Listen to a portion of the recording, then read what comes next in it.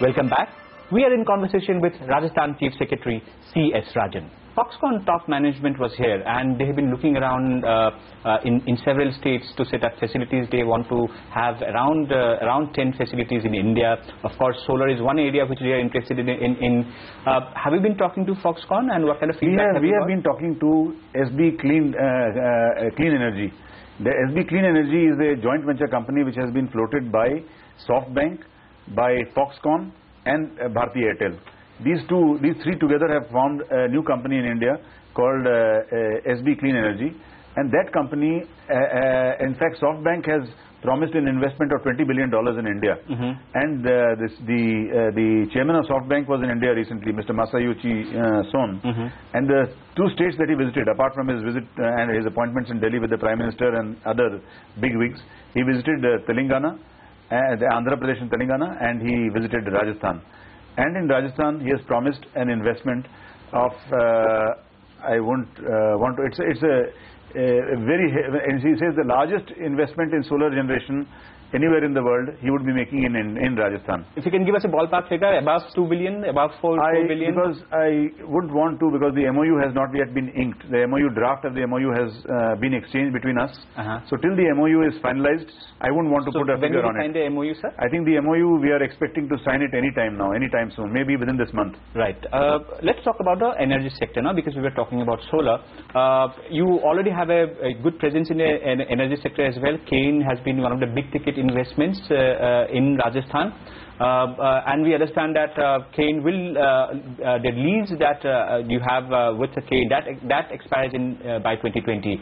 So will you be extending that lease as well? There is a production sharing contract. The production sharing contract, we have our Chief Minister had met the Union Petroleum Minister. I have met the Secretary of Petroleum, and we are lending our weight behind extending getting the central government to extend the production sharing contract, and we expect that it should happen any time now.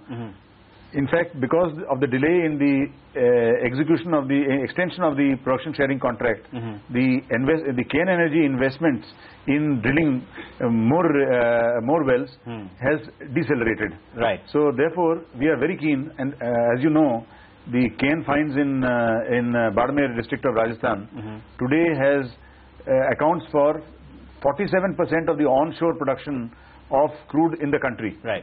And in terms of total crude, the Kane finds account for 25% of the total crude production in the country. In fact, Rajasthan is today the largest producer of crude oil in the country. Right. That is it.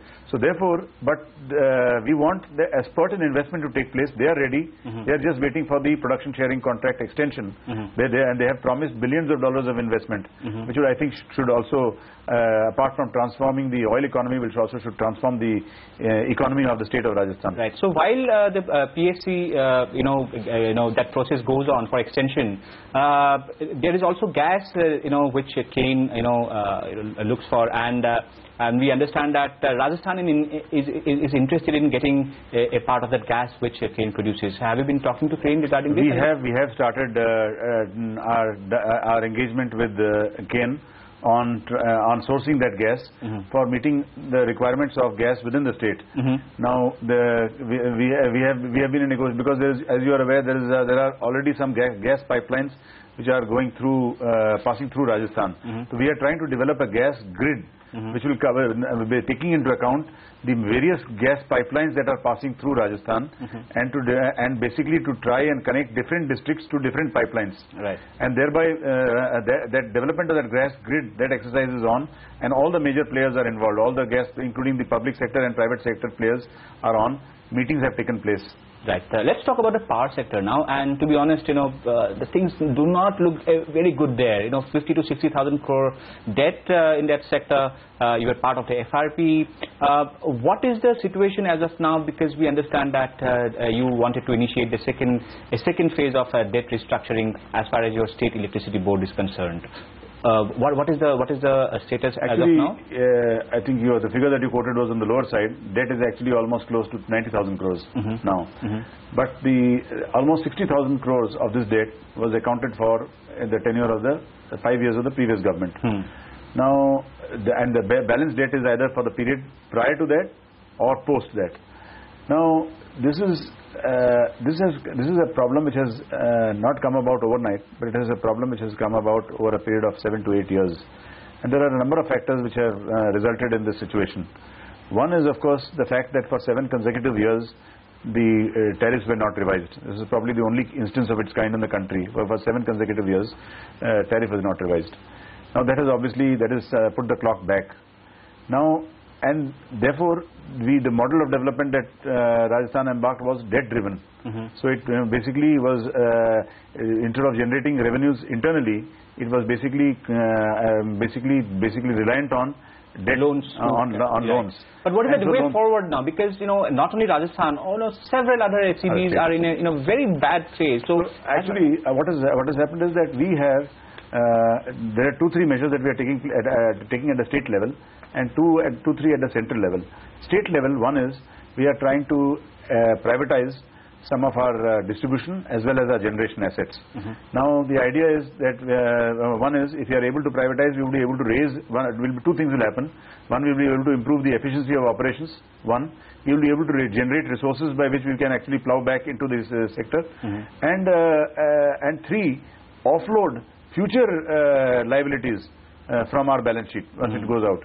So towards that end, we have identified cities which are going under the hammer under distribution franchise model, as the bids are likely to be released maybe by the end of this month. The generation company, 2 levels. One generation company is the lignite-based company in the public sector, which has got 2 by 125 megawatt assets in Badmer district. That is going to be privatized.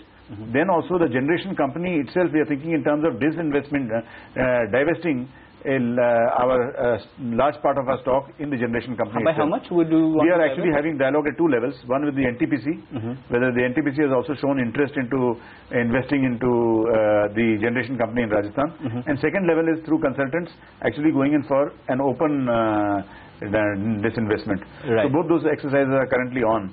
And there is a task force which has been constituted, which is headed by the former Union Power Secretary, Mr. R.V. Shahi. And he is heading a task force. This is assisting us in this privatization effort. That is one.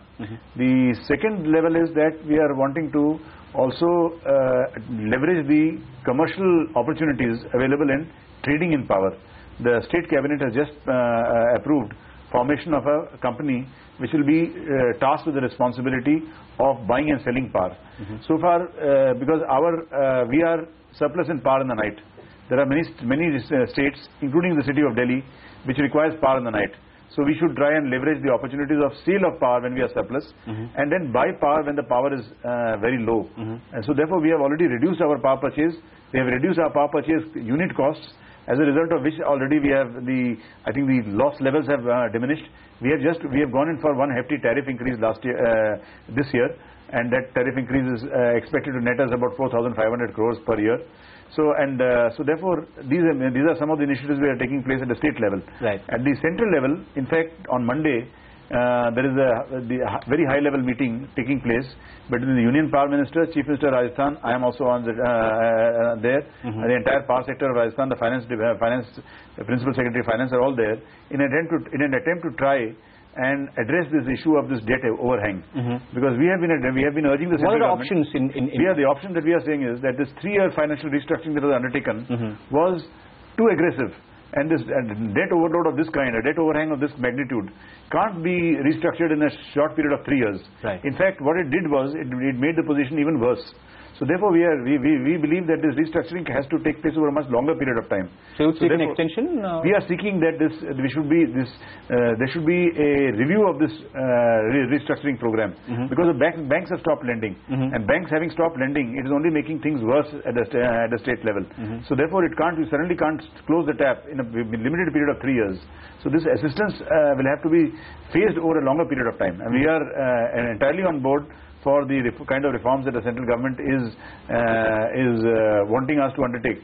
But we would want a longer time frame and a more meaningful and more reasonable time frame to undertake these reforms. Let's shift gears now and talk about the e-commerce sector. Here again, perhaps Rajasthan is leading the way, and we understand that you want to regulate the sector in terms of bringing it under certain laws. What is the update on that, and what is the way forward regarding the e-commerce sector as far as Rajasthan is concerned? E-commerce actually, currently the e-commerce operates at different levels. One is the level where you had these cash and carry stores. That is basically, we had cash and carry stores. Carrefour was in Jaipur, we had Metro in Jaipur, and we had Bharti Airtel in Kota. Now, unfortunately, what has happened is, because of various, I think, central policies, the two cash and carry stores in Jaipur have folded up. There was a event in Delhi, and that was a road show for promoting investment into the state. And there, Krish Iyer, who is the CEO of Walmart, he came and met the Chief Minister, and he says that he has surveyed the Rajasthan market, and he wants to open cash and carry stores in a number of cities in Rajasthan, and that he wants to tap into those opportunities, and that he wants only land. His only request from the state government is that the state government should provide land to meet his requirements in each of these cities, and land requirements is between 4 to 5 acres. And this is the state government, and he is willing to buy it, that land outright.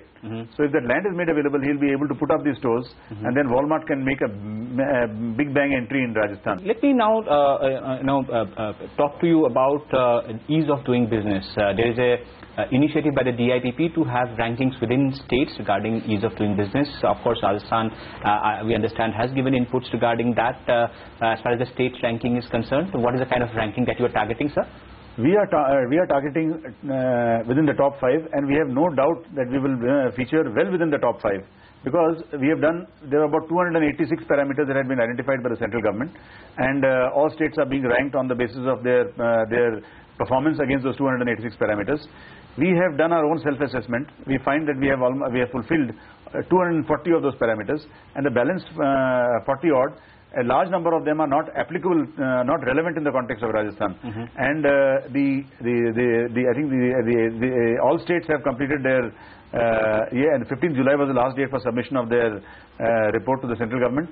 Central government has sent consultancy teams and covered all the states, including Rajasthan, and we are expecting the results out within this month. And we hope once the ranking of states takes place on the parameters for ease of doing business, we should rank amongst the top 5, if not the top 3. My last question to you is, sir, the new government has, in the center, has floated this idea about, cooperative federalism.